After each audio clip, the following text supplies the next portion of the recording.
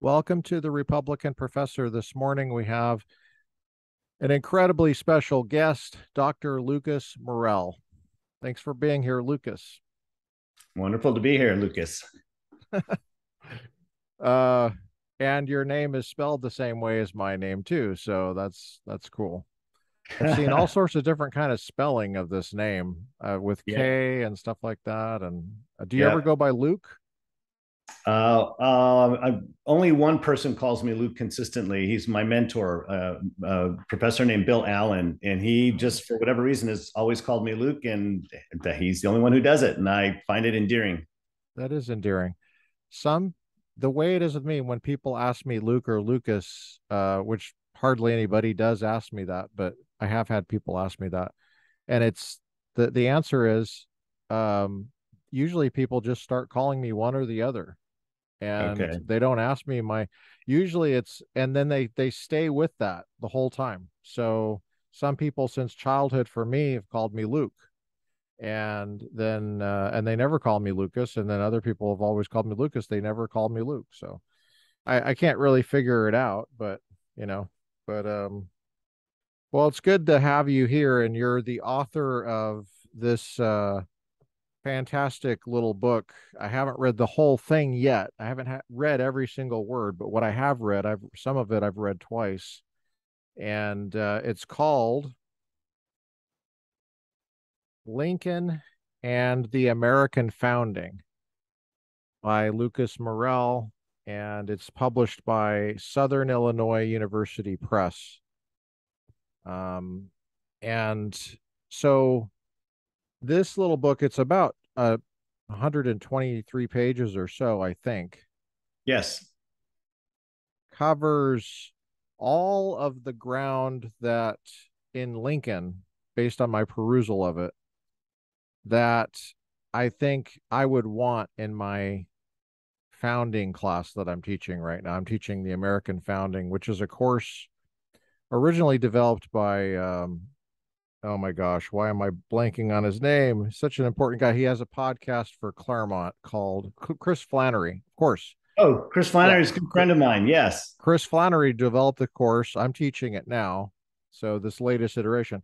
So I thought, with all the monuments recently being torn down and stuff, and the students seem to have an increasingly low attention span, but I thought I have to get them into what Lincoln thought about the founders. And so your book is a perfect fit for that, as far as I can tell. Thank you. Well, I really think I should stop talking for a second because you're the one that wrote the dang book. It's how did you maybe this would be a good time to tell us that anecdote that you were talking about earlier before we recorded.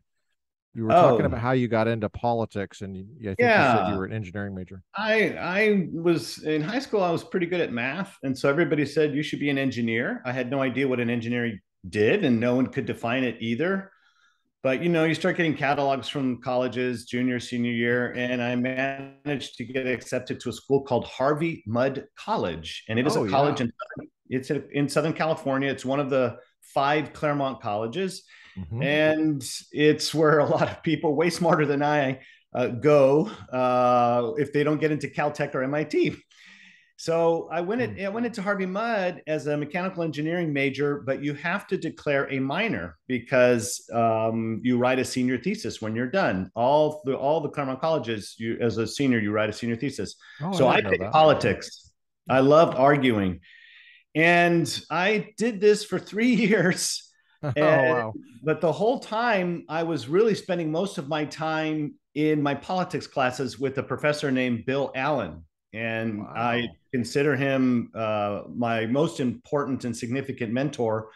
And so after my junior year, I decided to transfer and make my minor my major. And so I changed my major to politics when I transferred to Claremont McKenna College. Oh And that's wow. part of the consortium of colleges there Yeah. in Claremont, which is near Pomona, Hmm. California.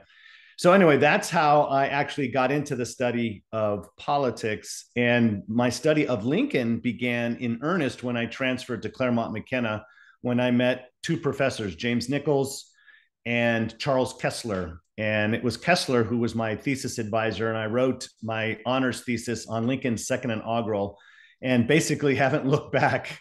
I worked on that for my dissertation in grad school and have basically been teaching Lincoln full or part time for the past 30 years. Wow, what a great career. That's a wonderful career. That's a lovely career. You get to teach Lincoln I for know. a job. yeah. How cool is that? Yeah, I pinch myself every day. Oh my goodness. And where do you teach? I teach at Washington and Lee University. So I brought Lincoln to the land of Lee, which is Yeah. fantastic. So I'm here in Lexington, Virginia, in the Shenandoah Valley. And yeah, I teach courses on political philosophy, constitutional law, American government, and a seminar on Abraham Lincoln. I also teach a course on race and equality because you can't talk about American history without talking about the pernicious role that race has played. And I think Lincoln is just a signature example of someone who had to negotiate those Yeah. troubled waters at the most troubled times in our nation's history. Yeah. I think I especially with recent events, seems like it's been a tough couple of years for a lot of people. Yeah. And I take great comfort in reading Lincoln because I just think of what he was going through and what the country was going through. And I'm thinking, gosh, if there's such a wealth of resources for any time after that because of the insane times that Lincoln lived. I mean, I can't even Yeah. imagine it. Do you draw comfort from reading Lincoln?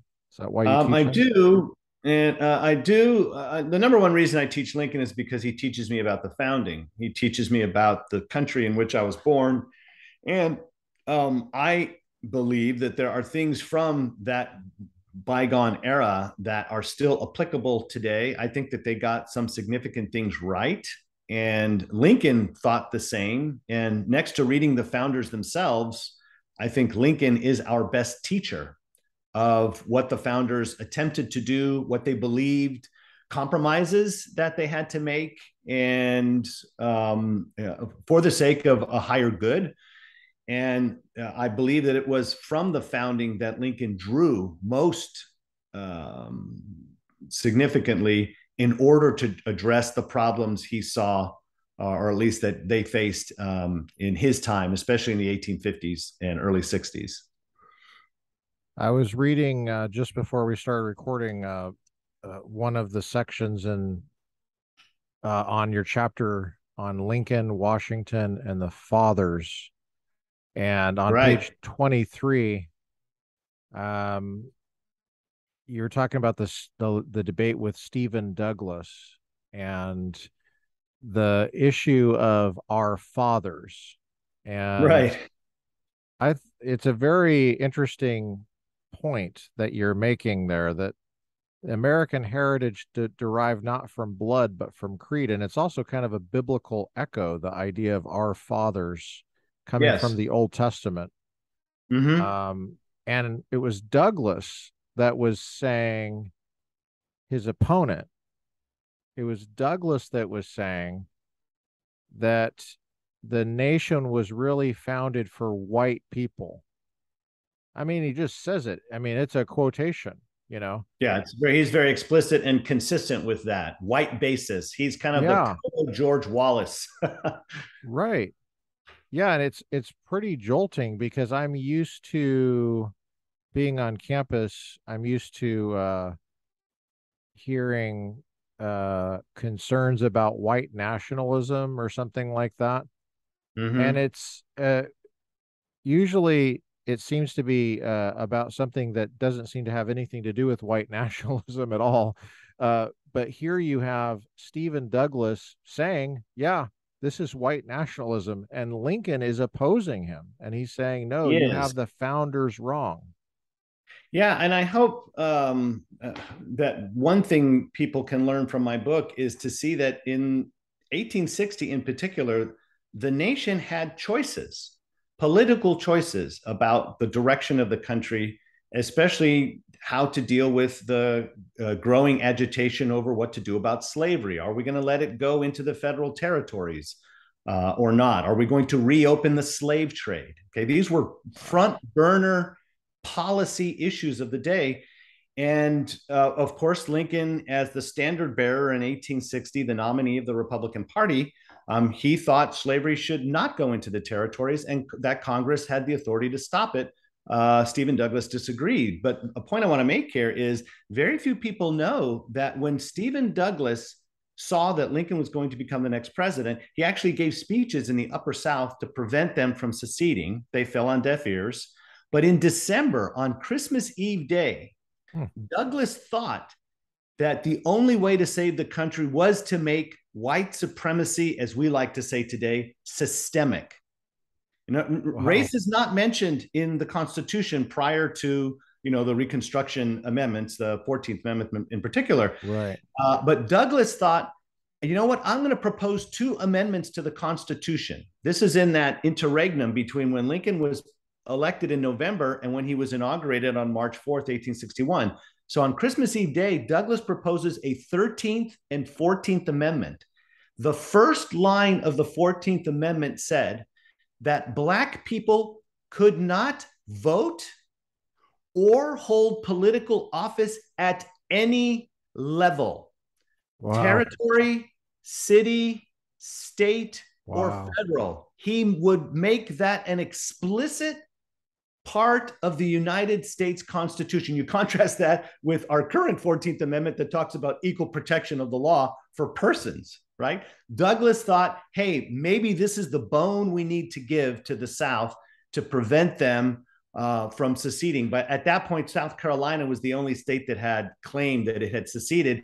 Douglas said, fine, let's make whiteness an official part of our governing fundamental law, the Constitution, so that Black people, and of course, at that time, they operated on what we call the one drop rule. So he even included mulattoes, right? Even people who were part Black could not hold political office, municipal, territorial, state, or federal, nor could they vote. He thought maybe if we make this a part of our Constitution, that'll calm things down in the South. Now, it didn't go anywhere, but that shows you what the most important politician of the 1850s, which was Stephen Douglas, what he thought, push come to shove, would save the Union is whiteness. Wow. Wow. Yeah. And that didn't work. No, thankfully. But notice, No kidding. we would be having a different conversation today if it did work, if you will. In other words, if there was sufficient constituency that would support representatives and senators, right? Because they would have to pass the amendment by 2/3 in both houses of Congress. And then 3/4 of the states would have to agree to that. If that had happened, then yes, racism is in our DNA, as Nicole Hannah Jones infamously said 3 years ago. The Republicans rejected that. Now, I'll hasten to add, there were a lot of racist Republicans. I'm not saying that they were the woke party of the 1850s and 60s, but what I am saying is that was not a part of their platform, and it was certainly not a part of Lincoln's agenda as he campaigned for the presidency. Do you think that Lincoln was a racist? No. Do you have any racist Republicans in mind that you're referring to back in the 1860s? No, I can't cite it. Well, you're thinking it's probably Horace Greeley, the most famous newspaper editor of the day. Even though sometimes he sounded like an abolitionist, sometimes he was just strictly anti-slavery. But later, in the 1870s, he was explicitly racist in some of his editorials. But there are a number of not just Republicans, but abolitionists who believe two things. They were against slavery and they were against Black people. So, wow. Yeah, so there it wouldn't take long for me to find some names for you along those lines, but I just hasten to add that in case somebody who really knows about that period saying, "Oh, he seemed to suggest that the Republican Party was, morally pure on the race question." No, I'm not saying that at all. What I am saying is that I do not believe that Lincoln was a racist, and I thought that his leaning on the Declaration of Independence so much and his arguments for the sake of the natural rights of Black people, right, these were attempts of Lincoln to try to build a bridge from those who were more or not more, those who were racist but were against slavery, trying to build a bridge to that constituency and to get them to take at least steps towards a more universal understanding of the rights that all people possess. yeah. We talked about this in class yesterday. We looked at the Declaration closely, and the topic was: is it where's the Declaration stand on racism, or on not racism, on slavery? So Sure. what's your reading of the Declaration on the question of slavery? Is it too simple to ask the question of whether it's an anti-slavery document or whether it's ambivalent about it?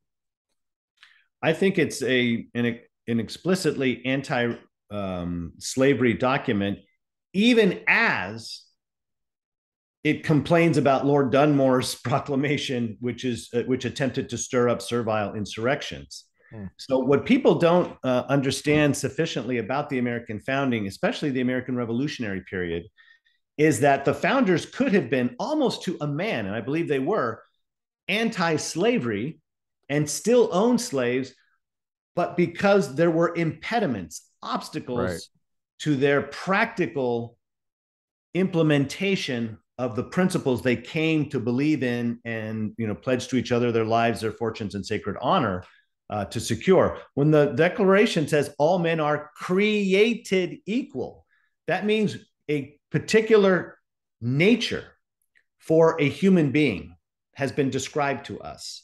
And that nature is equality. And one way that is expressed is that they are endowed, again, by their creator with certain inalienable rights, that among these are life, liberty, and the pursuit of happiness. So read according to the plain text, and according to the logic of that paragraph, the famous second paragraph of the Declaration of Independence, it is categorically against slavery, right? Government hasn't been mentioned yet. So it's a very lock-in understanding of the natural equality of humans vis-a-vis one another.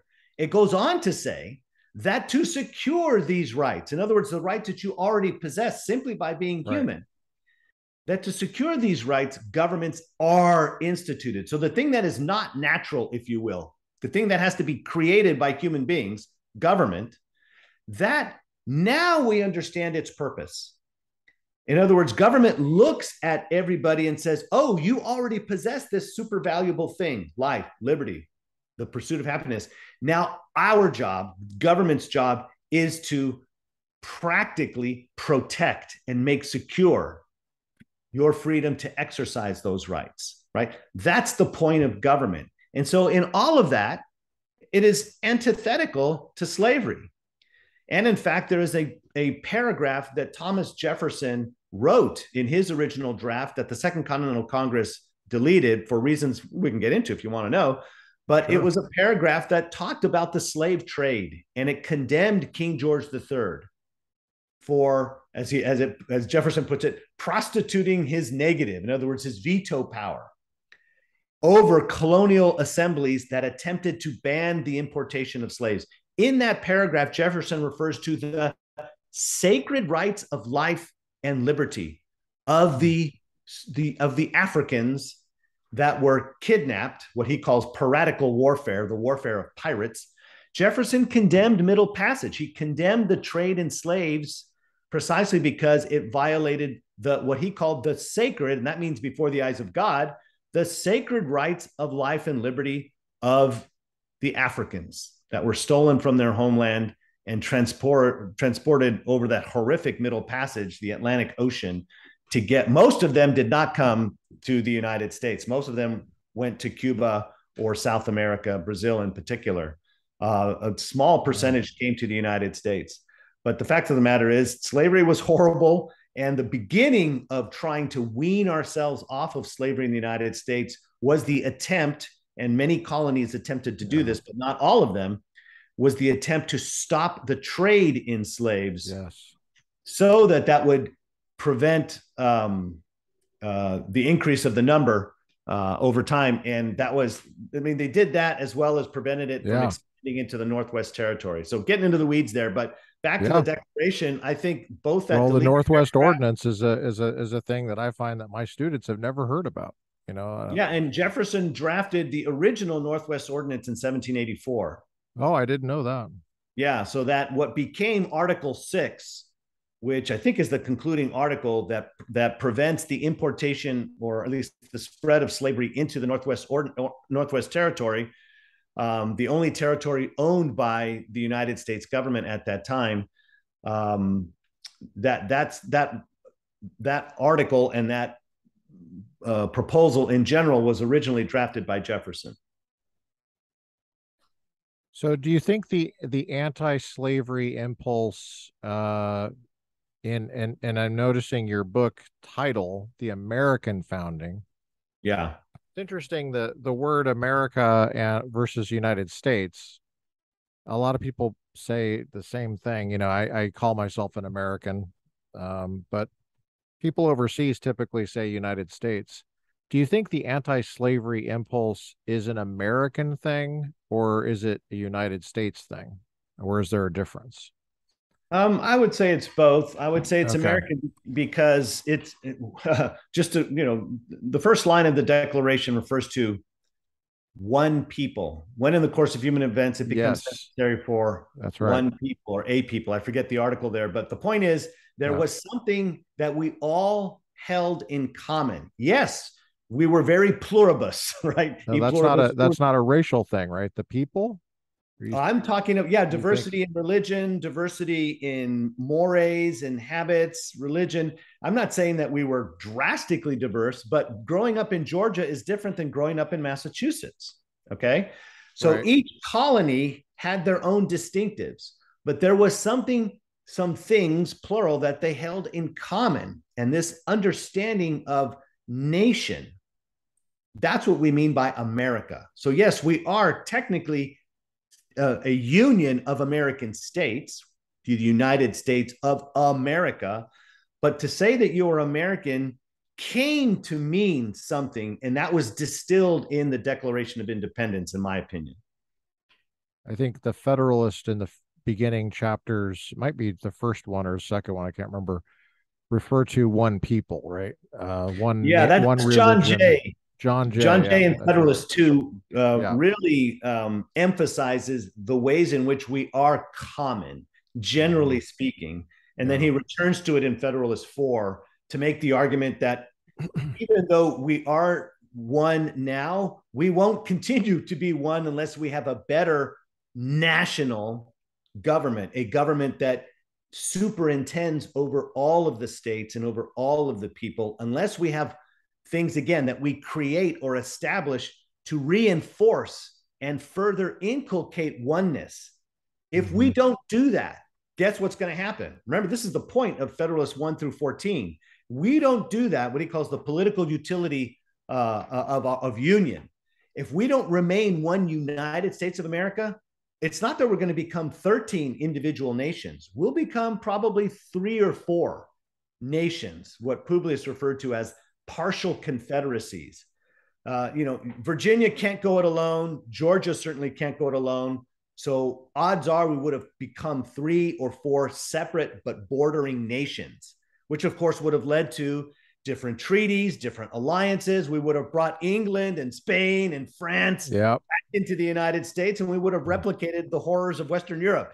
And so that's what Mm. Jay and Hamilton and Madison are arguing about in defending a union, a continued union, and therefore a strengthened government over that union in the first 14 essays of the Federalists. So, America.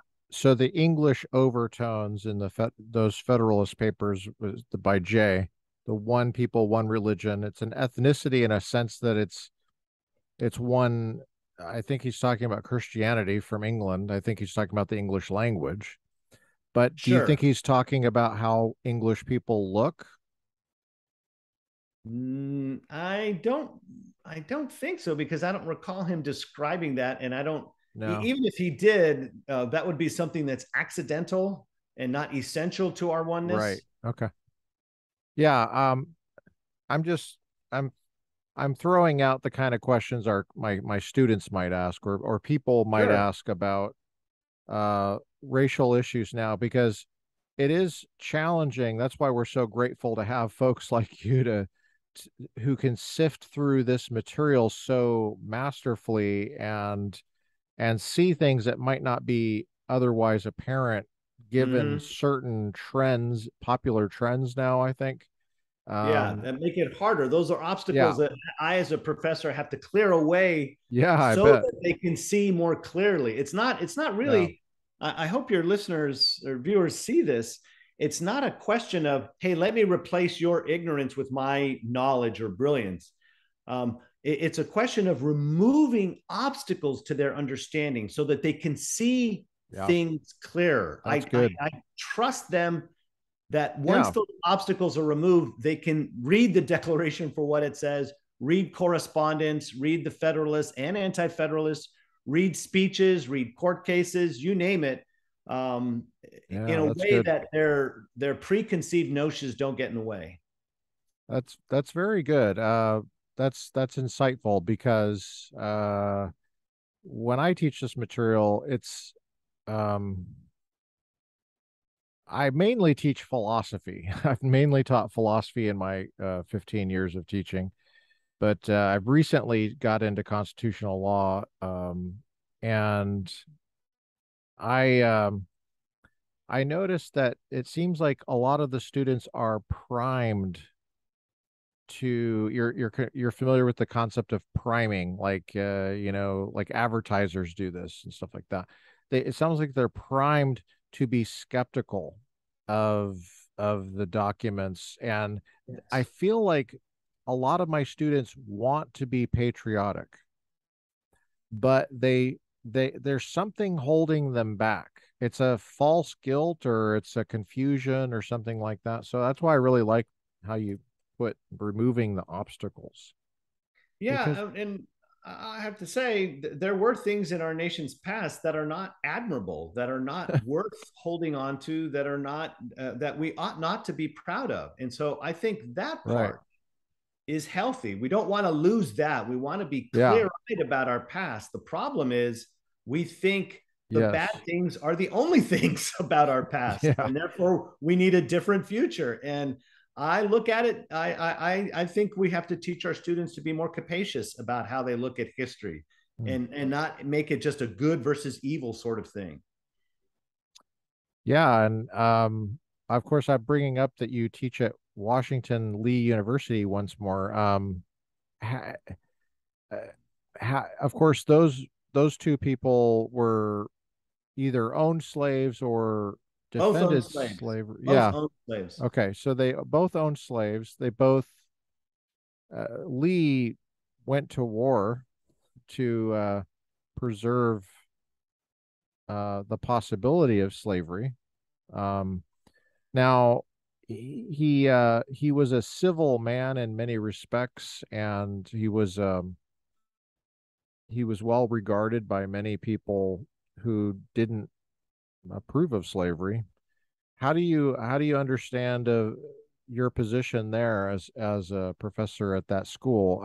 I'm mainly asking because I'm trying to anticipate what some of my students might wonder. Yeah, the easiest distinction, and I draw a distinction between Washington and Lee on the slave question, is Okay. um, that Washington built a country that was devoted to getting rid of slavery. In other words, it built a country devoted to the idea that all men are created equal. Washington freed the slaves that he had legal authority over. He did not have authority over what were known as the dowager slaves, the slaves that Martha inherited from her previous marriage. He had no authority over those slaves, but his slaves were to be freed in his will at the death of Martha, and she actually freed them 2 or 3 years ahead of time. One of his slaves, his body servant, I think his name was Billy, was freed immediately. And then Washington strove to make sure that his estate would not go bankrupt the way Jefferson's did, and that there would be enough money to support those slaves that were too old or infirm to Mm. work. But Washington tried to eliminate slavery. So, but the bigger distinction is that Washington devoted his life to creating America, and Lee spent the years of the Civil War to destroying what Washington created. So for me, it's all praise for Washington and all criticism for Lee. However, when the war was over, Lee did not encourage, in fact, discourage guerrilla warfare. He said, "We lost.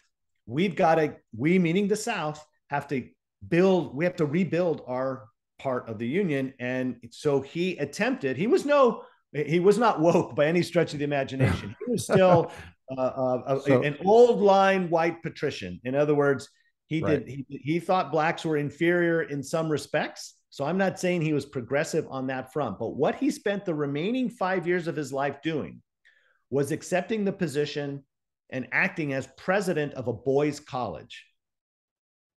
That college was Washington College, and he basically saved it from bankruptcy. In other words, I wouldn't have my job but for what Lee did in the final 5 years of his life. So at Washington and Lee, we do not celebrate Lee as the patron saint of the lost cause.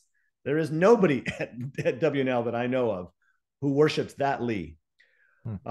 Those who speak favorably of Lee, and there aren't many, but those who do speak favorably of him as our president for those 5 years. Okay. So that's how I understand at least my own relationship to my employer, an employer whose two namesakes are both slaveholders. I think Washington's political achievements vastly eclipse his own personal involvement with slavery in terms of owning slaves. And in terms of Lee, I mean, I'm a Lincoln guy, so I think Lee was a traitor. But his name as part of Washington College, now Washington University, because we have a law school, his name is there because he was our president for the last 5 years of his life. Gotcha. I never knew that. Oh, that's interesting. That's helpful to know. And both Washington and Lee were devoted to education. And you remember, Lee was a superintendent of West Point, but at West Point he had almost no authority. Everything if he wanted to buy pencils, he had to send that up the chain and get it approved. At Washington College, he essentially had carte blanche to do whatever he wanted because his reputation was so great that the board of trustees basically were, a pro forma oversight.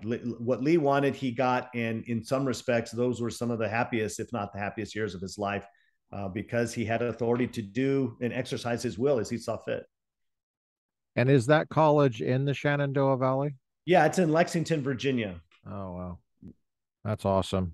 Do you ever hear owls or anything at night? I have to ask because I love owls. No, we have bats. You have bats? Oh. Yeah, we don't have owls that I know of. I mean, if we see snakes, few and far between. What's that? Do you ever see snakes? Yeah. Okay. Yeah, we've got water here, so yeah, we've got water moccasins. Oh no! Oh my goodness! Seen them on the golf course. Oh, is that right? Wow. Yeah. That sounds delightful. It sounds like a dream.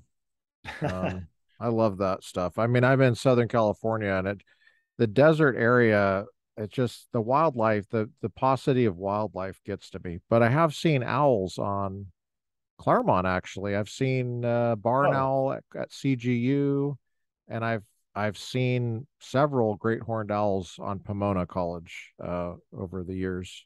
We have an occasional eagle, and that's pretty awesome. Oh, that's cool. A bald eagle?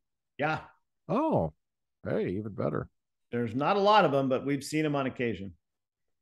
I think it was recent years I was going through constitutional law, and we were talking about Prigg versus Pennsylvania. Are you familiar with that case? Yeah.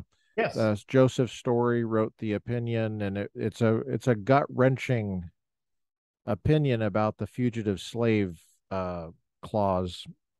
It was a runaway slave that escaped into Pennsylvania, if my memory serves me correctly, and the question was whether the bounty hunters could go across state lines and get them And you know, the resolution was that the Constitution required deliverance of the slave back to the quote unquote owner. Um, but the year before that, that was 1842. The year before that was the famous case that was made into a movie uh, called Amistad, the Amistad schooner case. And it Right. was virtually the same court, and they freed those slaves. Mm-hmm.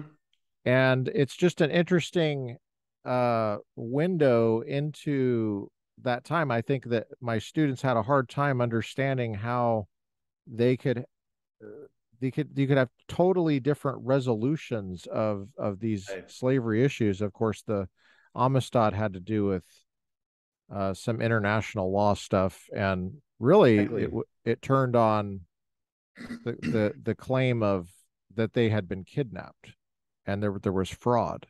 And remind the thing you mentioned about Jefferson, what he where he wanted to ban the kidnapping slave trade, Right. reminded me of that. But there was this compromise in the Constitution, and I wondered if you could tell us how you think of that compromise.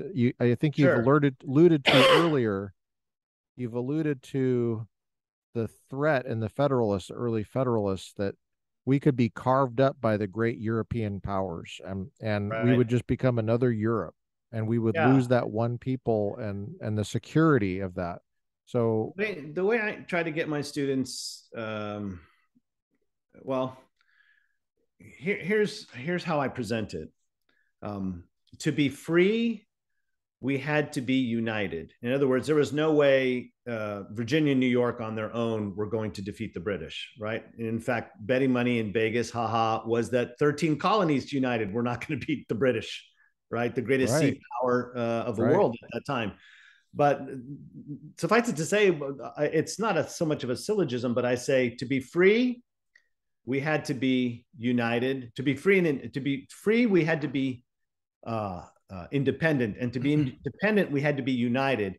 In order to achieve unity, we had to make compromises. And compromises, the signal one, the most significant one, was the compromise over slavery. Slavery was right, understood not as a national, but as a state institution. And so we had to say, well, for for that institution and other domestic institutions, we're not going to try to unify and get rid of slavery at the same time. We couldn't, if you will, free ourselves and free our slaves at the same time and fight a successful war against the British. Now we keep bringing up Jefferson. You have to remember Jefferson was president when the Fugitive Slave Act was first, not the Fugitive Slave Act, but the non-importation of slaves bill was passed. Remember, the that's Constitution said right. He Congress saw, could not yeah, prevent it until 1808. It yeah, did not require that it be prevented in 1808. But in March of true. 1807, Congress passes a bill and Jefferson signs it to Hmm. take effect as soon as constitutionally permissible. So on January 1st, 1808, you could no longer bring slaves into the United States. It was illegal. And in 1820, to add more teeth to that bite of the law, it was equated with piracy. And the only punishment for piracy at the time was capital punishment, to be hanged by the neck until dead, as they put it. And so in 1820, we equated the importation of slaves with piracy. What's different in Amistad as opposed to Prig is dealing with not just a law. The Fugitive Slave Act at the time was the 1793 Fugitive Slave Law. Why did we have a fugitive slave law? That's Because right. there was That's a right. fugitive slave clause. There's an actual Yeah, provision in the Constitution that requires that the slaves be returned. But unlike fugitives from justice, like a murderer or a thief or someone else who commits some crime in one state and flees to another, the Constitution is very specific that the head of the state to which that alleged criminal escapes to The governor's responsible to return them.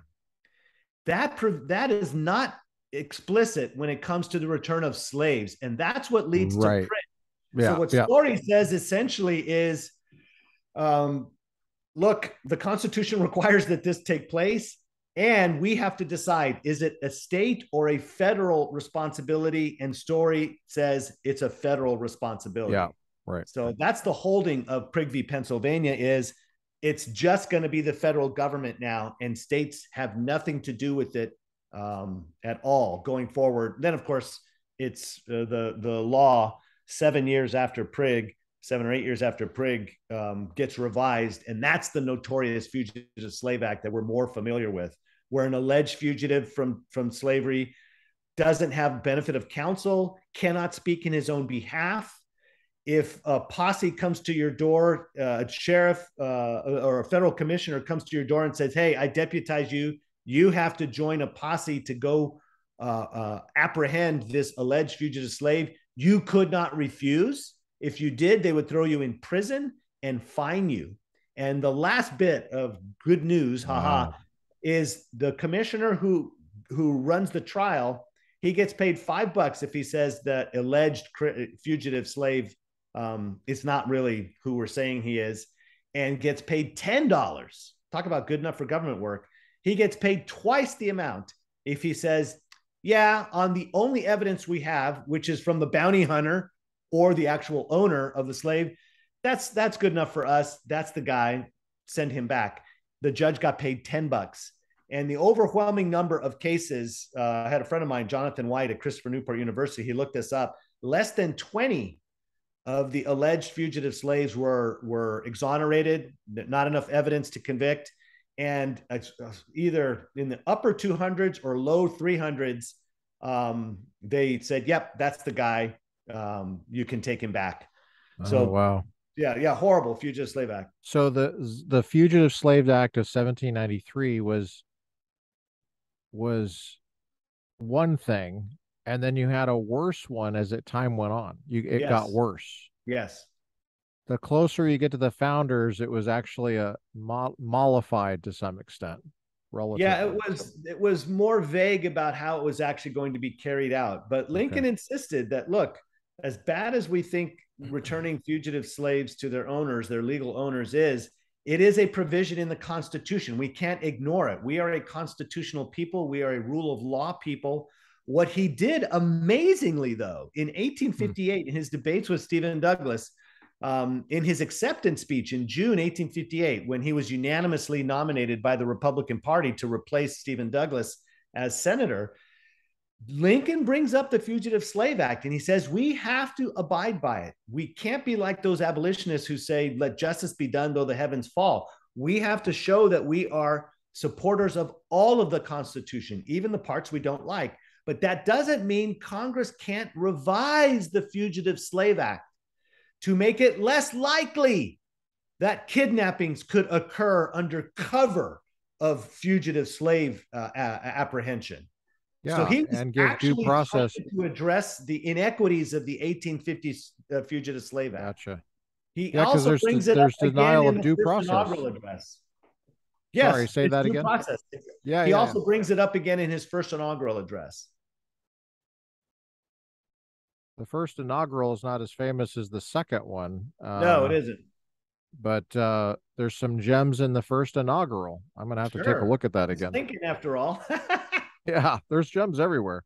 Let me go through the table of contents. I wanted to do that earlier. Usually I do it right away just to give people a sense of what they can expect in this book.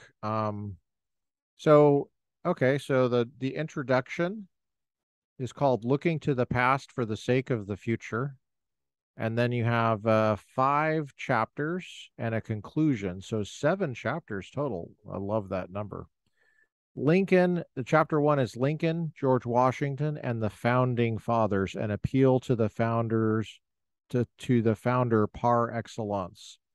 And that chapter I've read carefully, and it's all about what Lincoln thought about George Washington. Yes. And there's a lot of interesting detail in there that some of it I hadn't heard before. This chapter 2 is Lincoln and the Declaration of Independence, an appeal to the founders' ends. And you give a close reading of these texts, which is the method I like. Chapter 3 is Lincoln and the Constitution, an appeal to the founders' means. Ah, yeah. And then chapter 4, Lincoln and slavery, just getting right to it. An appeal to the founders' compromise, which is what we're alluding to recently in the last few minutes. And then chapter 5, Lincoln and original intent, an appeal to the founders' relevance. And then there's a conclusion, Lincoln as a conservative or conservative liberal or liberal conservative. What do you mean by those terms, liberal and conservative? Yeah, There's I'll start with the E. they can be kind of confusing. I'm pretty simple. I look at words in terms of their basic denotative meanings or definitions. So if you're a conservative, forget even politics, but if you're a Okay. conservative, that means you're interested in conserving something. In other words, there is something currently or Right. in the past you want to hold on to. If you're a liberal, there is something that you want to free yourself from or for. And so when we think about the American founding, and Lincoln thought about the founding probably more deeply than any American since Washington, Jefferson, and Adams. Uh, Lincoln thought, looking back to the founders, there were significant things he thought that they got correct that will never be improved on, that are fixed, eternal, universal. And he found those in the Declaration of Independence. So to that extent, Lincoln is conservative. He thinks the things in the Declaration, what I'm calling the ends of the American regime, why we exist, what our purposes are, what our aims are, Lincoln says these are fundamentally sound. In other words, he does not believe America is, as we say today, systemically racist. He thinks we are profoundly good. Now, he's a conservative in wanting to hold on to that. And of course, he saw something back there he thought we should get rid of, slavery. But how we do it was important. And that leads us to the chapter on the Constitution. The Yeah. Constitution is a mechanism of means. These are levers by which the American people try to achieve the ends, as I understand it, as I've been taught by Lincoln, the ends spelled out in the Declaration. We see that most clearly in the preamble when it talks about the blessings of liberty, for example.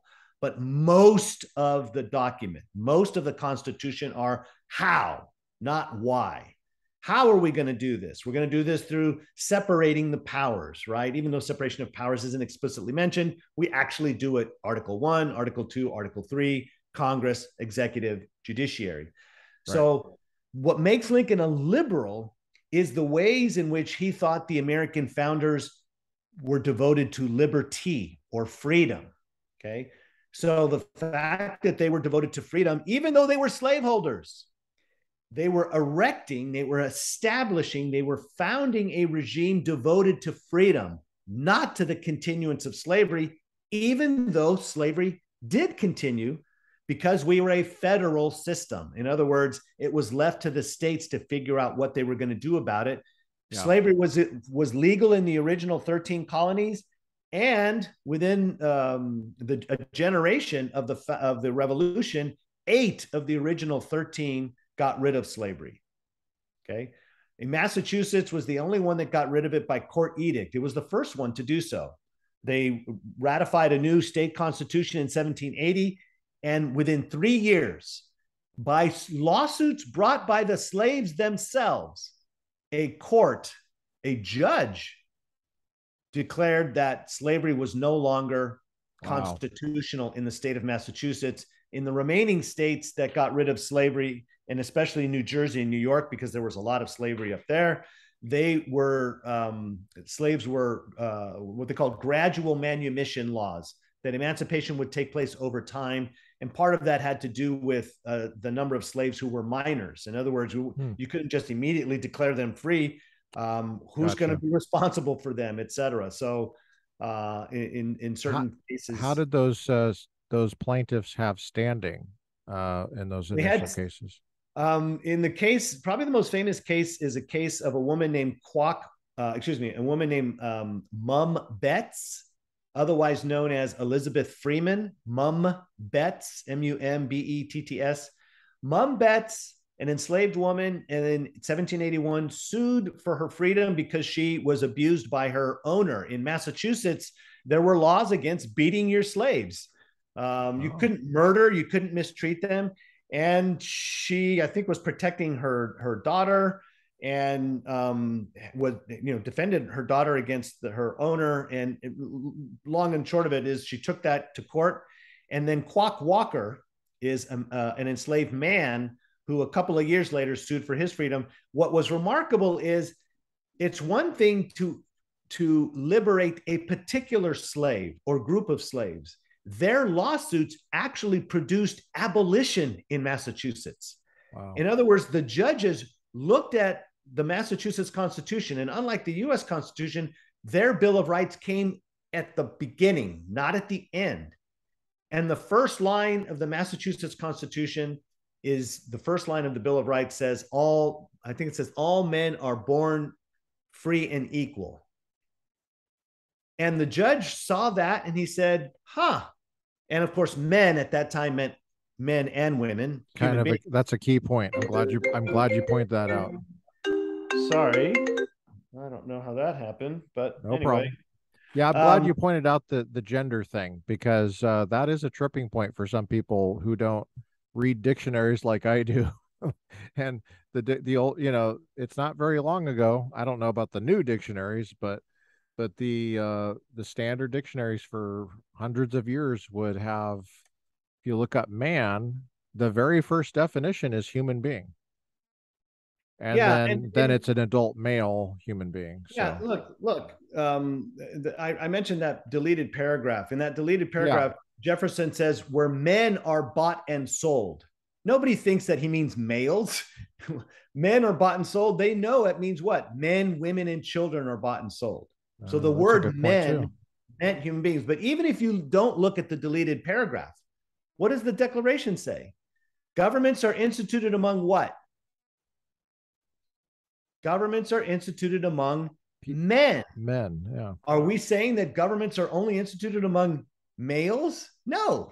So even the wording of the Declaration itself indicates that the language of that second paragraph is meant to apply to all human beings, not just males. But getting back to the Massachusetts case, what the judge read is he said, our Constitution, because it says all men are born free and equal, that has to apply to the enslaved as well, because we all know they're human beings. And then he goes on to say, and it would be inconsistent with the spirit of the revolution. In other words, he drew a connection from Massachusetts' new constitution in 1780, which was principally written by John Adams, and he drew a connection between the Massachusetts Constitution, framed as it was, to the Declaration's political philosophy. And he says, he's basically said, the revolution was about freedom, not slavery. And our Constitution needs to be read in consistent with that, aligned with that. How is it possible that we have slavery in our state?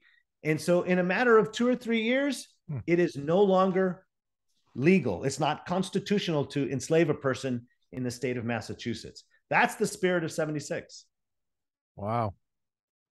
So now there is this obviously north-south split, and it's a geographical split. How do you explain that split between along geography lines in terms of the impulse to ban slavery, or maybe to speak in biblical terms, the temptation to keep it?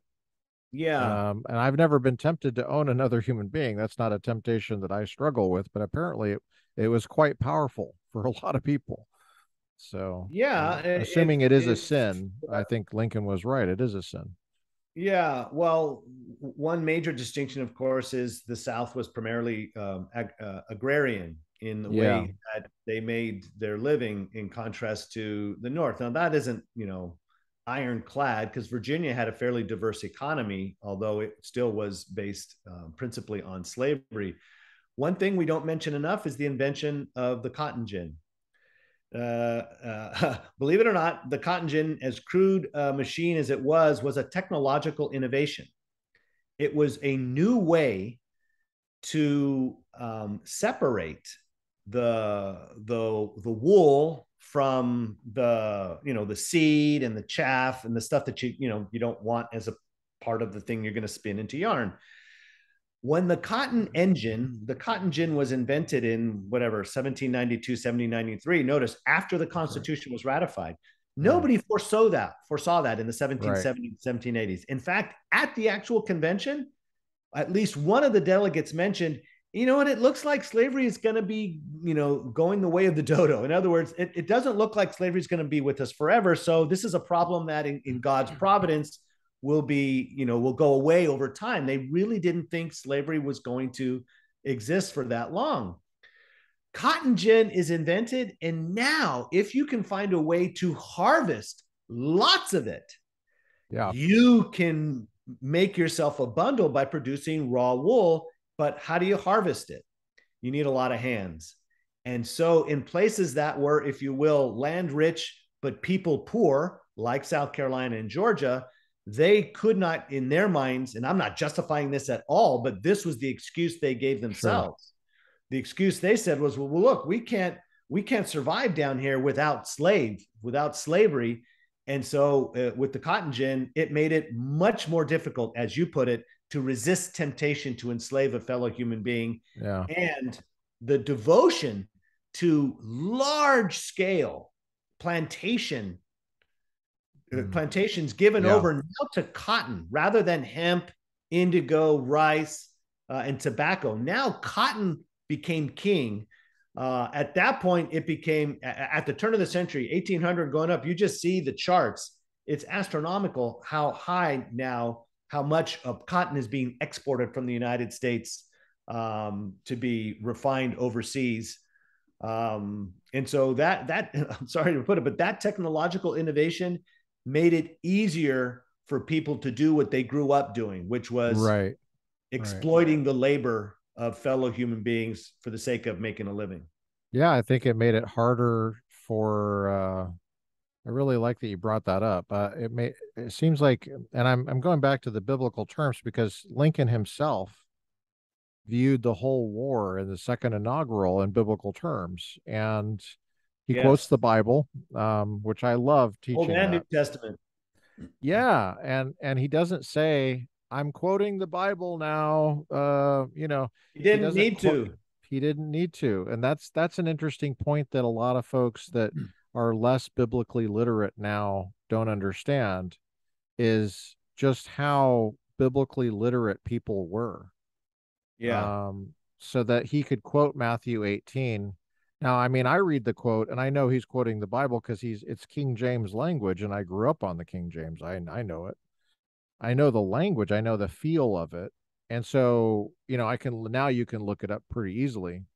But it seems like people knew what he was talking about when he said that if you cause one of these little ones to stumble, which is the context of Matthew 18, that you really deserve the death penalty. You deserve to have a millstone hung around your neck and drown in the depths of the sea.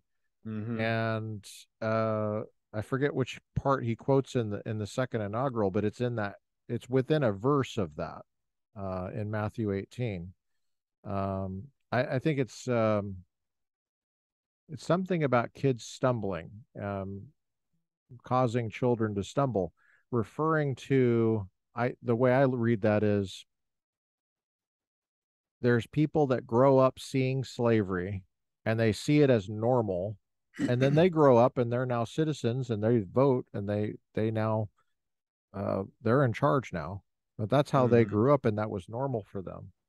Now, if you have a shorter growing season in the north, do you think it's fair to refer to the shortness and length of the growing season? You might have less of a temptation to that sin. And it's not like the Northerners are inherently holier or something like that. Like if you're from Yeah, Lincoln never Massachusetts. said that. In fact, Yeah, he was yeah, yeah. pains to say the opposite. He explicitly said, if we were in their position, we would behave in no other wise. In other words, we wouldn't be abolitionists if we were born in South Carolina. He said we would be doing exactly what they were doing. And that's because of the Human technology that, nature. yeah, human nature. Yeah. The technology made it tougher to resist temptation. I think that there's lessons there about all sorts of things. Temptation Mm-hmm. that technology brings to us stuff that previous generations might not have struggled with. Um, when you come to the topic of Lincoln and the founders, um, can you give people a realistic sense, Dr. Morel, of just how much there is to sift through and how much work it is to go through this? Is it when you were first studying this stuff at Mm-hmm. Claremont, was that a tough thing, or did you feel like your mentors there were really key in pointing you in the right direction? My mentors were helpful because they were steeped in the writings of the founders. Mhm. And once I turned my attention to Lincoln, the more I read of Lincoln, the more I thought, my goodness, yes, Lincoln is steeped in, there are a number of influences in Lincoln's life. The Bible, Shakespeare, he loved the poetry of Robert Burns. But the more I looked into what Lincoln was doing as an engaged citizen, and the speeches he was giving more often out of office than in office, the more I realized, wow, as much as he is influenced by the Bible, he really does turn the gaze of the American people to the American founding, and in particular, the Declaration of Independence. So for him, the Declaration of Independence, as I said earlier, spells out why we exist as a country. And that was our lodestar, the thing that should direct our path, or not the path, but the thing that should direct our steps.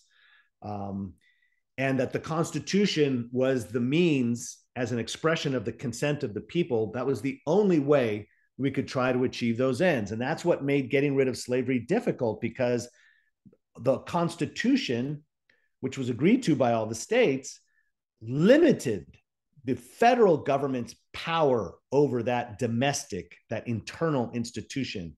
And so where it could deal with it at the state or at the federal territorial level, yes. Foreign powers, yes. And the interstate level. In those three categories, the Congress can act, the president can act. But within a state itself, Congress can't ban slavery. It can't ameliorate it. It is left to the states themselves to deal with it. And Lincoln insisted, especially as a Republican, that they had to abide by the Constitution, even as they tried to get rid of the thing that had to be compromised with, which was slavery. And so in Yeah. reading Lincoln, I saw so many attempts of his to direct the citizenry to understanding the Declaration and the writings of the founding, but especially the Declaration, as a way of helping them deal with the question of slavery, the growing controversy over slavery that consumed America in the 1850s. Now, he didn't have the benefit of a formal education. He didn't have Not much. uh he obviously didn't have the internet, which probably a good thing, all considered. But it's hard to imagine for me how he was getting these sources, because I Well, learned so much about the founding reading his stuff, but it's like, but where is he getting this material? Were there he was libraries? Were there? yeah, well, he was in Congress for one term, 1847, 1849, and therefore the closest thing to the internet was the Library of Congress. So he could check out any book that it held, which was all the books that were being published at that time. Prior to the Library of Congress, Lincoln was borrowing books from everybody he could, especially lawyers who had significant libraries. Hmm, There were not that many law schools at the time. right. So he, Stephen Douglas, and many men who went on to become attorneys, they didn't go to law school. They just, what they called at the time, they read the law with a local attorney, which meant the local attorney would give them books, give them the state statutes, and then they would say, come back to me when you've got questions. And then once there was sufficient mastery of the material, you would go before a judge. He'd ask you a few questions, and then you would go to the bar, a literal bar, and go get drinks and celebrate the fact that you are now an attorney. So Lincoln found books through a number of different neighbors, and he traveled widely on circuit as an attorney in Illinois and through surrounding states. And he got the books where he could, and the most important ones he poured over those. I'm trying to place your accent. I I don't grew know up where in Southern California. you did.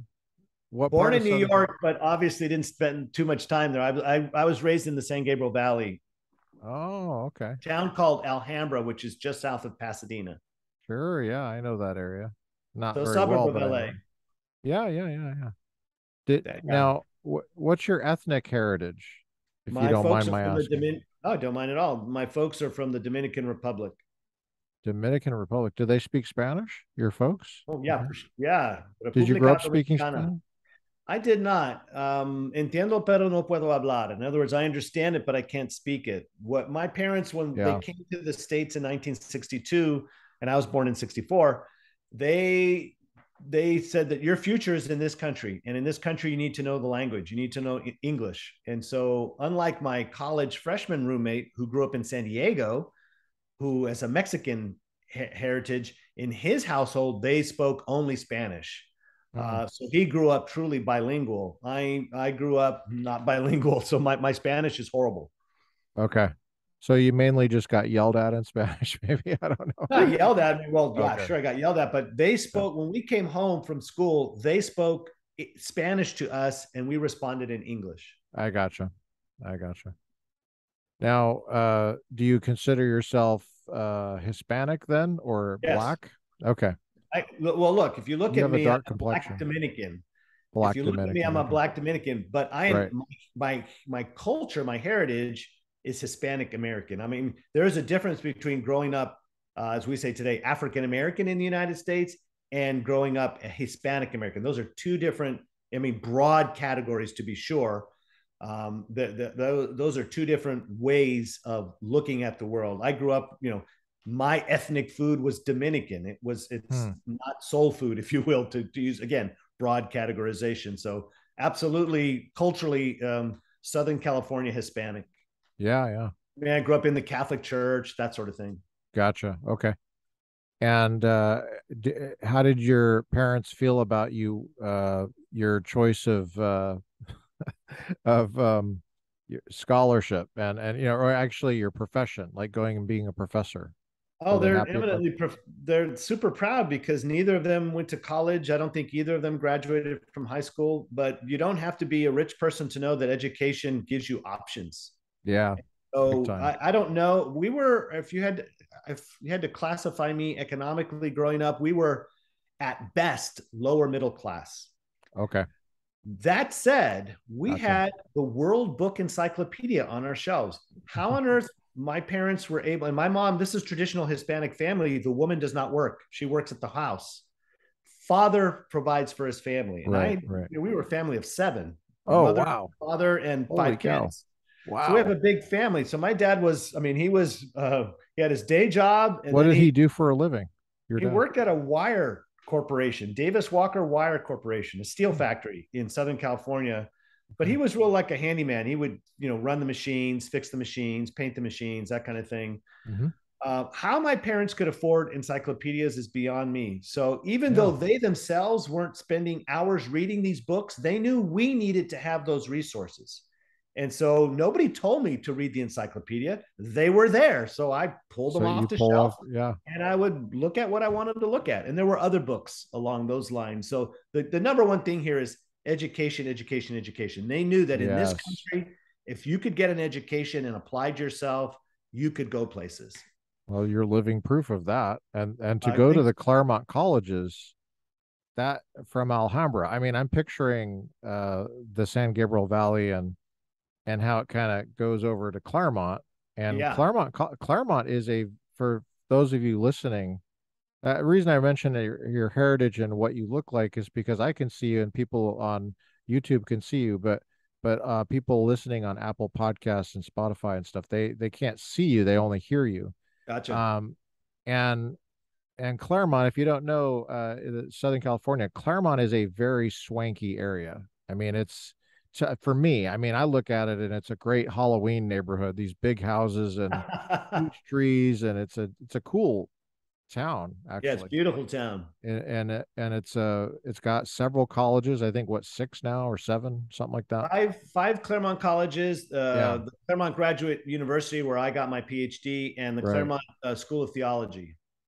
Yeah, yeah. So it's got these really nice colleges. And so when you say Harvey Mudd, I mean, that's like an expensive college, and Claremont McKenna, those are really top-notch schools. I was looking at the ranking, and I think Claremont McKenna was above Harvard for a while, like in terms of teaching uh liberal art kind of, Right. not research necessarily, but teaching. Yeah, these aren't Research One schools, R1s as we call Yeah. them.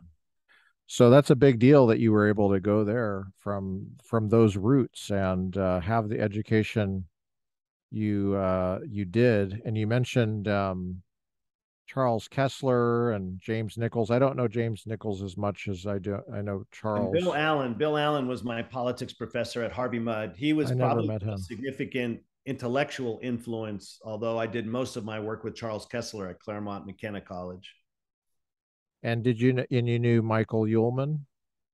Oh Not yeah, not but at that Michael time, wasn't yeah. there. Yeah. Michael Uhlman wasn't at Claremont Graduate School when I was there. He came later, but I knew the great Harry Jaffa. Oh, he was there when you were Yes, there. That's cool. That's yes, cool. I met him a couple times. yeah, he was our He, philosophical godfather for sure. yeah, I think I saw him in the library down there. Now, what was it like with him? Did you ever take a class from him? Yeah, I did. But with Harry at the time, he was, he was getting on in terms of his age, Yeah. and so it didn't honestly, it didn't matter what course you took with him. Like for example, as I recall, I think I signed up for a course on the Nicomachean Ethics by Aristotle, and Yeah. I don't know, we might have spent 5 minutes on that, but Harry was so his knowledge and reading. Remember, he was an English major at Yale before he turned to political philosophy and studied with Leo Strauss. So he knew his Shakespeare. So Wow. if you were in a class with Harry, it had an ostensible topic or theme, but he just talked about whatever he wanted to talk about. And so you were learning about Plato, you were learning about Shakespeare. He was Lincoln. He was all over the map. So he wasn't. I mean, I took a course on Montesquieu, and with Bill Allen has it in the French, and he's translating as he's speaking to you from the original French. And of course, I don't know Wow. French, so I have a translation. So Bill is taking you line by line through Montesquieu. Yeah. With Very, Jaffa, very organized. yeah, with Jaffa, you didn't get that. It was Jaffa would show up, and again, you'd start with Aristotle, but you were quickly uh, talking about Lear or Hamlet or Macbeth or Plato's Gorgias. I mean, or the Republic. It was hard to be prepared for a Jaffa class. Yeah, and you strike me as someone who likes to be prepared for class. So how did Oh, that for sure. strike you as what were you saying on the student evaluations? Did you like that, or did that rub you the wrong way? Do you feel Oh, like you weren't prepared for that? I couldn't tell you at this point in time. I couldn't tell you what I would put in any of those evaluations. When you look back on it, do you feel differently now about that style of teaching than you did at the time? No, I mean, because if you were going to tell me, you could, that was this way or nothing, I would take Harry Jaffa, talking about anything, reading a cereal box, I would learn from Harry. So Interesting. I didn't care. The most systematic teacher I had was Charles Kessler. Oh, yes. I had him too for four He classes. Yeah. was his lectures were just flawless, and I think he got that Yes. from his teacher Harvey Mansfield at Yeah, Harvard. that's right. That's right. So I don't know that. Well, maybe Kessler would have lectured the same way, but from what I hear, and I've never taken a class from Professor Mansfield, Mansfield's also the same kind of just flawless. Yeah. You just ask a few questions along the way, but you were there because Harvey Mansfield has read the Prince by Machiavelli a Yeah. million times and you're In better off just Italian. shutting up and taking it all in and then try to come up with a question later.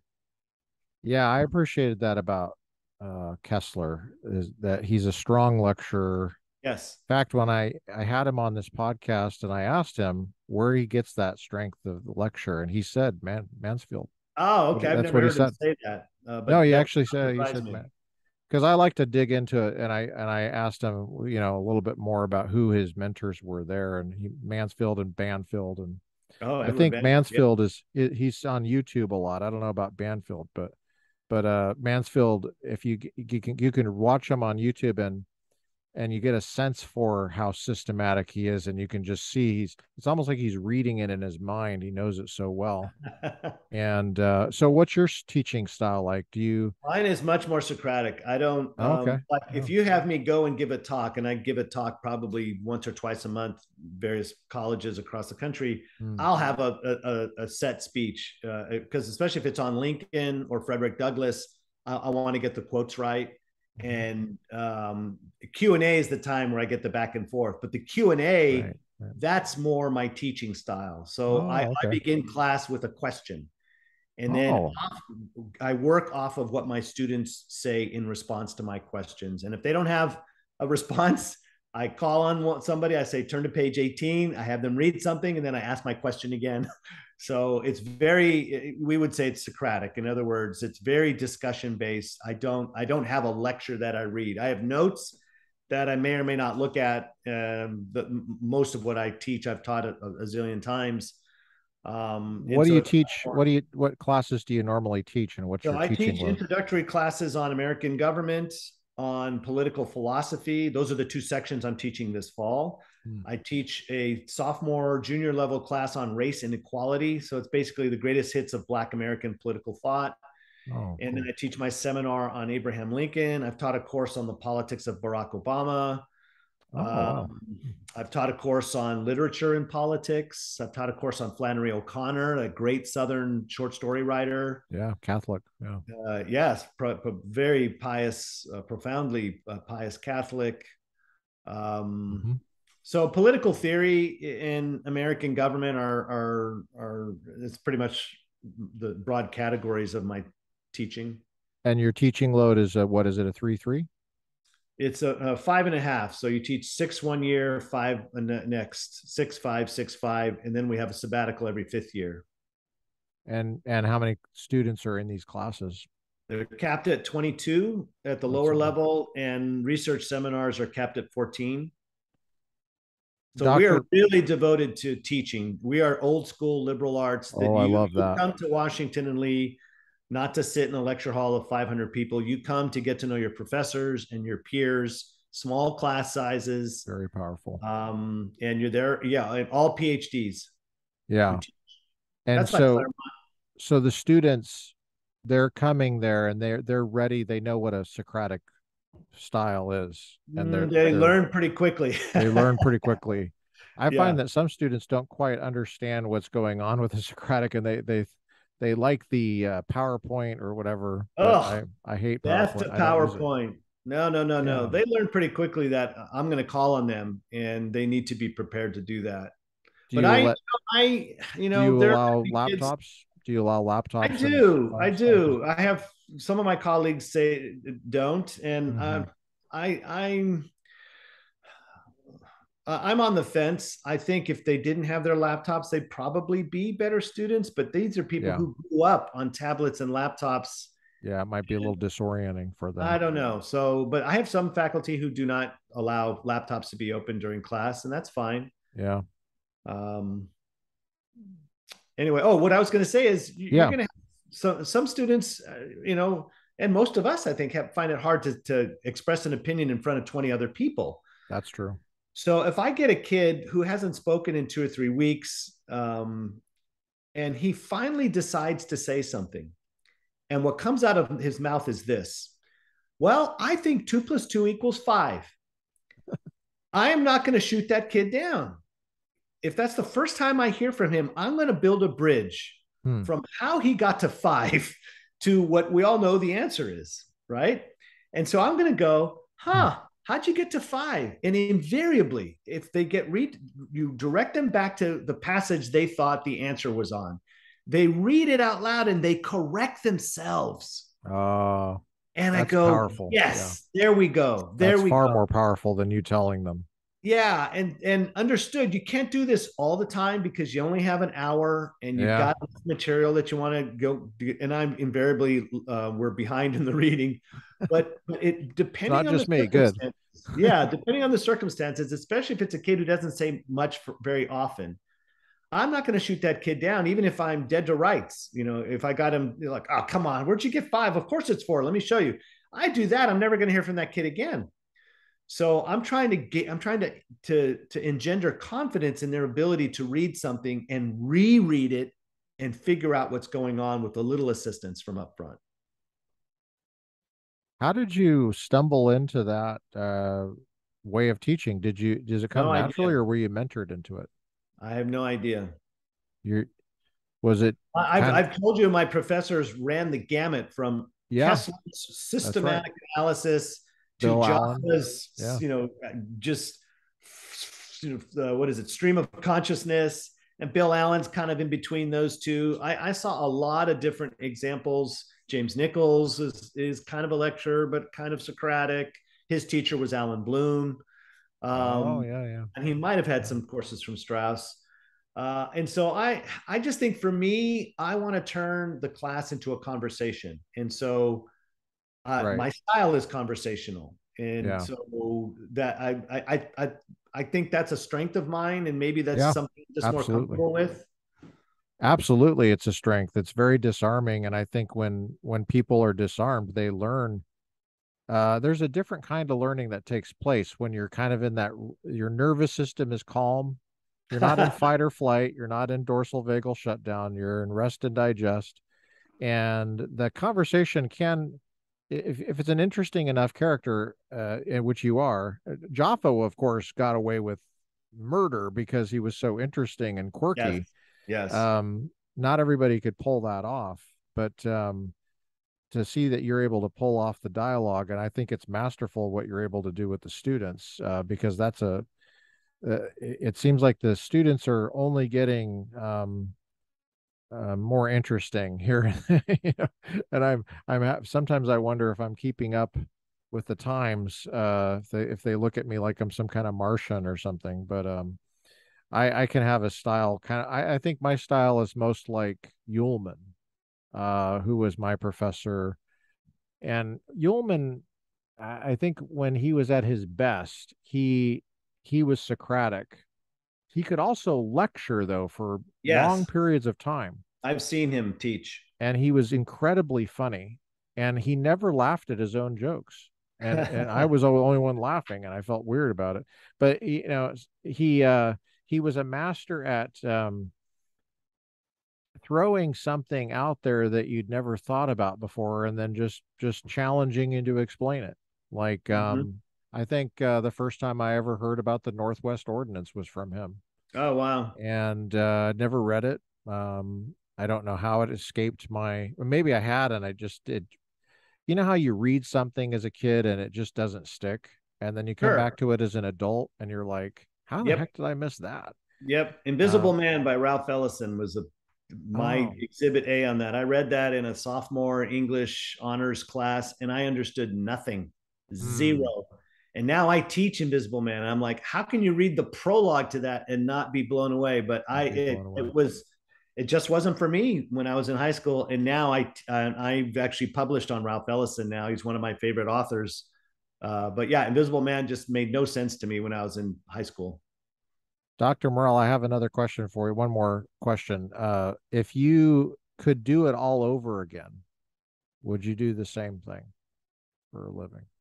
Oh yeah, for a living, it's clear. By the way, I was spared going to law school when I applied. When I applied to grad school, I only applied to 2 grad schools. I applied to 13 law schools. Oh, wow. Yeah, and I got into some, didn't get into others, and I put my deposit down to go to Penn. But I was on a short-term mission in the Philippines when I graduated in 1987, and I wouldn't get back in time for orientation. And so Wow. I asked for a deferment, and Penn said, "Fine, come back in a year." And after that summer, I decided to go to grad school instead. I didn't, so I was spared going to law school. And if I had to do over, I would again make the decision not to go to law school. I think I'd be a good lawyer, but I think I would have dried up inside. I love what I Oh, do. I love, I mean, I'm yeah. honestly, I'm paid to teach students how to read. That's my job. Is I'm paid to teach you to read with care. And it happens to be reading the stuff that I am most interested in, which is politics, or political philosophy, broadly speaking, or more specific. And so I'm pretty sure this is what I was meant to do. I need an audience, and lawyers Yeah, don't have an audience until the very end in a court. So that's right. I have an audience, which is great. I was in a similar position, thinking about going to law school. I'll share this anecdote with you. It involves Michael Uhlman. He's the one that talked me out of going to law school. Um, because I was teaching at the time. I was an adjunct professor of philosophy at Pepperdine University, and Yeah. I was I made the long trip from Malibu to Claremont. I was trying to Oh, think, where am I going to get my PhD? What am I going to do? Am I going to go to law school? I'm thinking about I'm going to law school. This is back in 2007, and I was there on a Friday afternoon in the summer, in the early summer. Maybe grades were still getting done or something. June, I think it was. Well, it might have. No, it was May. It was definitely May. And so I thought, oh yeah, I came at the wrong day. Obviously, there was one person around. There was a tall, gangly, jovial man, incredibly jovial for a Friday, and it was Michael Uhlman, and I had no idea who he was. beautiful man. And we talked for an hour. He did not know me from Adam, Ah, and he heard that I wanted to go to law school, and I was thinking about what to do with my life, and he knew I taught logic and ethics and stuff. So he said, "Okay." So we just started talking, and it turned into an hour. Next thing you know, and he said, "Read Mary Ann Glendon's *A Nation Under Lawyers.'" He said, "I'm going to give you this assignment. Read Mary Ann Glendon, *Nation Under Lawyers.'" And and so I did, and it was so horrifying to me. So he said it's not the same. He said, "I'm an attorney." He said, I got my law degree at the University of Virginia before it was called a JD. It wasn't called that. It was called an LLB. So he was just teaching me. He's like, let me tell you how it changed. And when it was back when I was getting it, it was very philosophical. And ah, we read texts like the Constitution. We took it seriously. And now it's a technician. It's almost like you're getting a refrigeration technology repair, uh, kind of a technician minded, not a scholarship minded thing. He said if you want to study the law and you really want to get at the truth of things, not for an instrumental purpose right. of adversarial context, but um, you want a PhD. And so, short story long, that I ended up studying with him for about a decade, and he was my mentor getting my PhD in constitutional law Aha. there. And yeah, I have fond memories of him. He was a delight in class. Do you consider yourself a Straussian? Um, I don't we even know what that is, to be we honest with are you. But called West Coast Straussians because we are taught by people who were taught by Strauss, yeah, and yeah, and let's just say we're more sympathetic towards the claims of revelation, okay, okay, as opposed to those that I think on the East Coast who are much more philosophically driven, and that may make them agnostic, if not atheist. Um, it's hard to be a straight up Straussian when you're an evangelical Christian. So I guess Straussian is as an adjective, but not a noun, would be accurate. okay. And so you're saying the heritage of the Judeo-Christian heritage, is that channeled through Jaffa, or No, how does it's that? no. I mean, I became born again the year before I went to college. So I Oh, got that one honestly. I gotcha. I gotcha. So And no, not through Jaffa. yeah, okay, that makes sense. Wow. How did that happen? You becoming born again, if you don't mind my asking. It began with, And how did your parents feel about that? oh yeah, well, I won't bore you with Rough. that. Yeah, Uh, rough but topic. there's a little booklet, and this is going to blow your mind because I would not recommend this. But there's a booklet called "The Four Spiritual Laws," Bill and Bright, yeah, if you're familiar or with that, is it Bill Bright? there's a, I don't know if that's Bill Bright. I associate with Campus Crusade for Christ, now known as Cru. But that book says four things: God loves you and has a wonderful plan for your life. One. Number two, if I'm doing this off memory, number two, you're a sinful, rebellious person and don't like to do the things God wants you to do. Number three, and this is the thing that at least began my journey to uh, the lordship of Christ over my life. The I think the third thing it talks about is the life, death, and resurrection of Jesus. That Jesus, his death on the cross satisfied the punishment for all men's sins, right? All descendants of Adam. And then the fourth part is that you need to decide whether you're going to keep living according to your own dictates or are you going to take direction from Jesus. And I remember vividly, this I do remember, there were two chairs that represent thrones, who's in control. And one chair has an S on it, and that stood for self. And there was an actual cross in the circle among many interests, but you're the one dictating things. And then next to it is a chair again, but the cross now was in the chair and the S was on the outside. And I looked at that and I wasn't very well read in the Bible. I went to church, was baptized, first communion, confirmed, all that kind of stuff. But I can't say that I was a daily, daily devoted to growing as a Christian. But I looked at that picture and instantly knew the one with the S on the throne, that was me. But I also knew that the one with Jesus on the throne, that's the one that was correct. That was the truth. But here's what happened. And I remember this as if it was this morning. I turned the page, and the last page of the Four Spiritual Laws is a prayer. And it is a prayer where you say, God, I'm a sinner and I deserve hell. I deserve eternal damnation for my rebellion against you. But I confess my sin and I give my life to be directed by Jesus. I started reading that prayer and did not want to accidentally give my life to the Lord until I was ready. So I shut it closed and Wow. I put it away.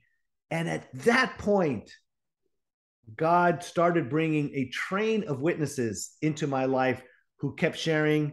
And ultimately, I prayed the sinner's prayer, as we say, when I was doing I was working at Hughes Aircraft. This was when I was still an engineering major. This happened the summer before I went to college, I guess. Part Is of that my in Fullerton? Where was the Hughes? No, Hughes Aircraft is in El Segundo. El So Segundo. it's near Okay. the beach. Oh, yeah, yeah, yeah. That's when they LA were Air by Force that point in Base. time they were making satellites and stuff. So anyway, Okay. that's my testimony is that I Wow. became an evangelical Christian by hearing from this. It started with that religious tract, and then it was just God bringing Christian people into my life who kept challenging me. And I ultimately decided, yeah, I'd rather have Jesus tell me what to do than try to do this on my own. Did you already have a high view of the Bible as I was scripture? Catholic at the time, and therefore I knew that that was God's word for us, but I never Right. read it. Yeah. When I went to campus, I became a part of InterVarsity Christian Fellowship, and at that point, man, my faith took off. I Oh, read the Bible like crazy. I led small groups, did the large group leadership thing. and that continued I through your PhD? Oh yeah, but mostly through undergrad. My years at Harvey Mudd and Claremont McKenna, I was hook, line, and sinker involved with InterVarsity Christian Fellowship. Wow. Was Yeah, there a gap between your undergrad and your Claremont grad? Your Claremont undergrad one and year. Claremont? Yeah, 1 year. one year. I Okay. substitute taught for a year. How did you get your first teaching job after your PhD? At Claremont, you're as I said, the vice of its virtue is since they have all PhDs, you can't teach if No, you're a right. PhD student. So Yeah. the Claremont guys, Jim Nichols, Bill Allen, Charles Kessler, they were connected to professors at two colleges, Cal State San Bernardino and Azusa Pacific University. And APU is a Christian school.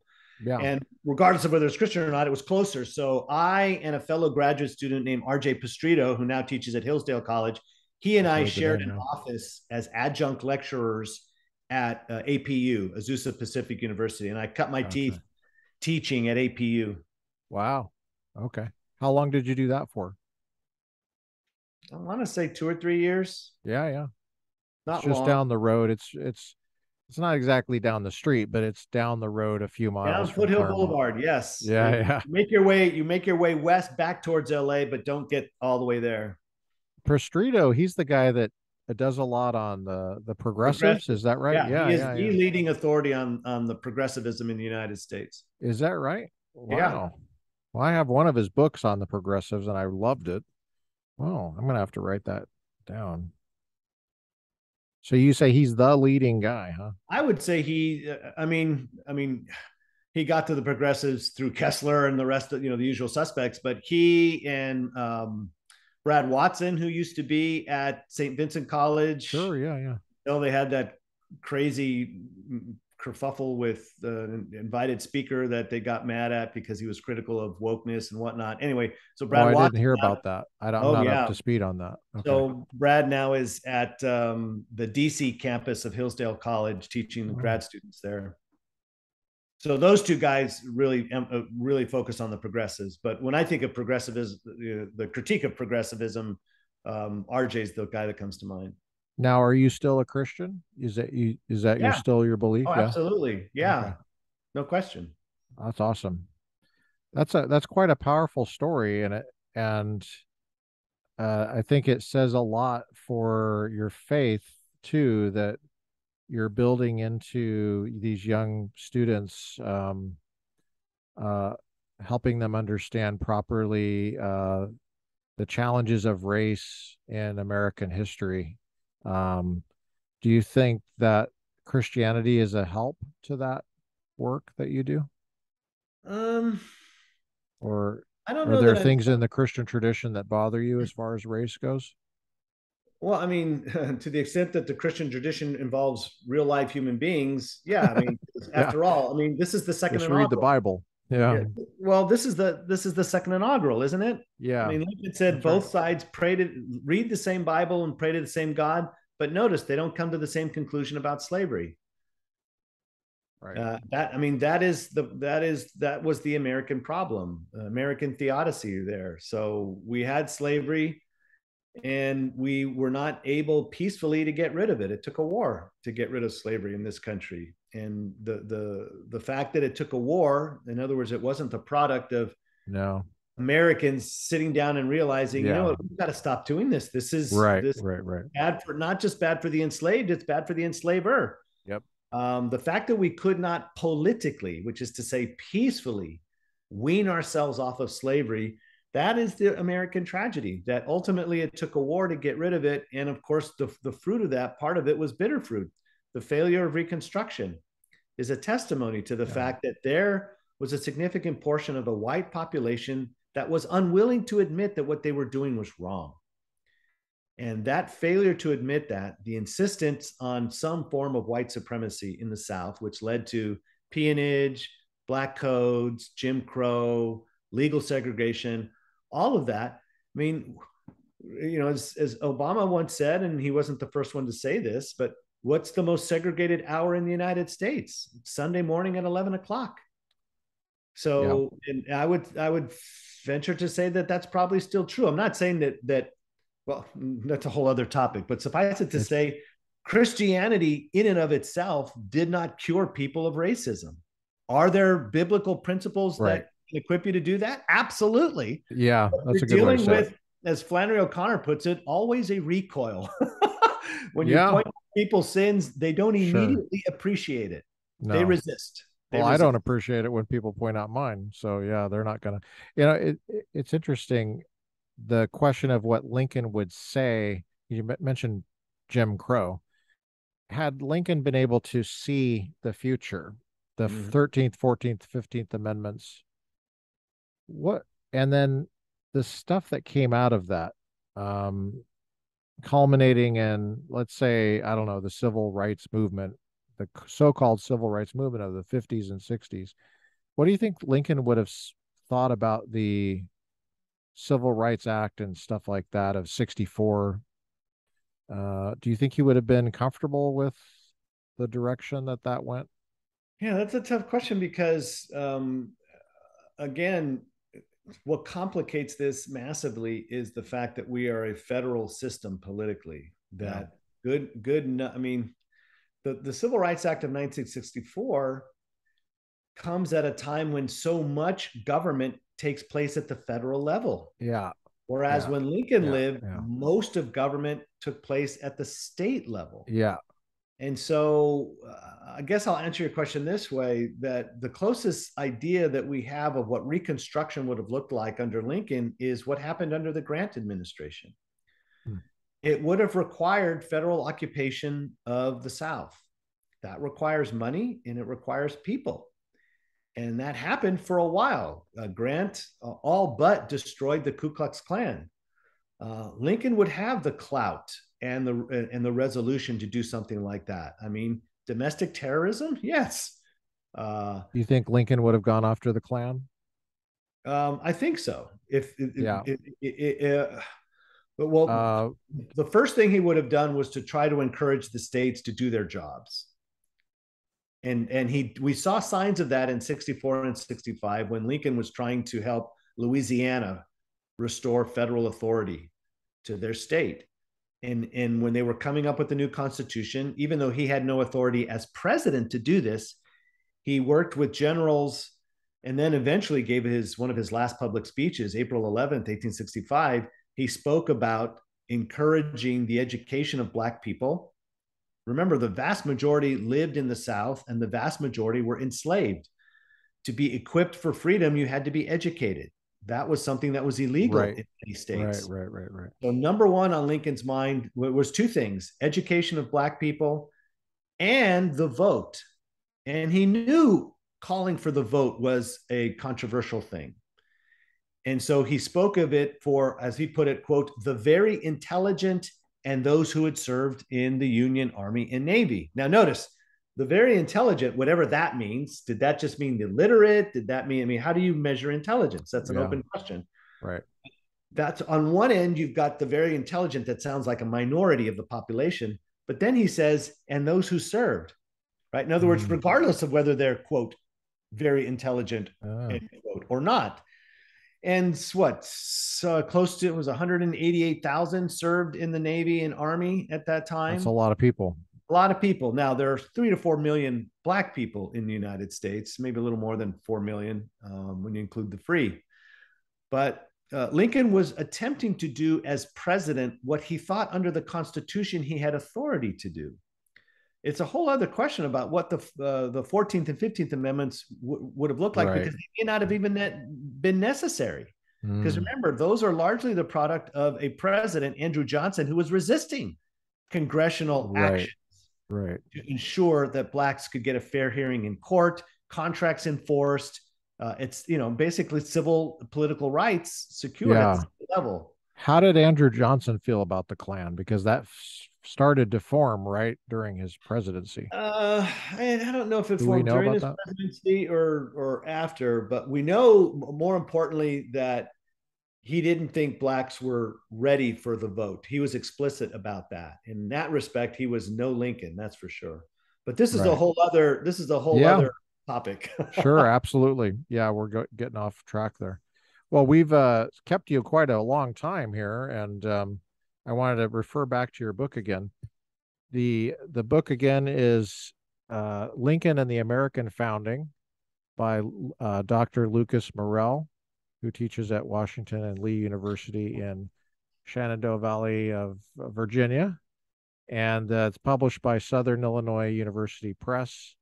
It's a lovely book. I'm Thank using you. it myself for a class I'm teaching, and we really appreciate Dr. Morel's time today. Thank you so much for coming on.